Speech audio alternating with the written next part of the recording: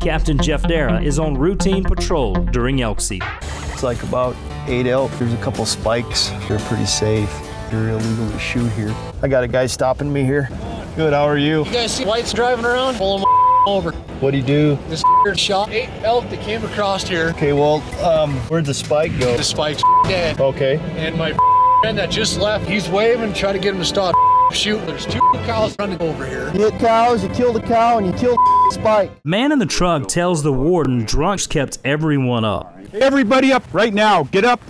Get up. You guys had a minute. Get this cleaned up. You understand? Okay. I didn't. Get up right now. Okay. Everybody up right now. Right now. Start picking the up right now.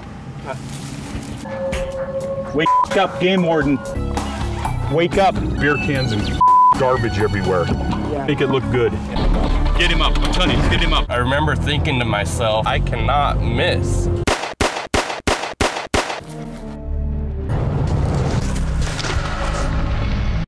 The shooting proves people need more education. You don't want to start spraying, okay? You want to be leaving the entire time. But if the bear does happen to come into you, that's it. If I stop my foot and I put my foot down, it's a bluff charge. Nice shot. But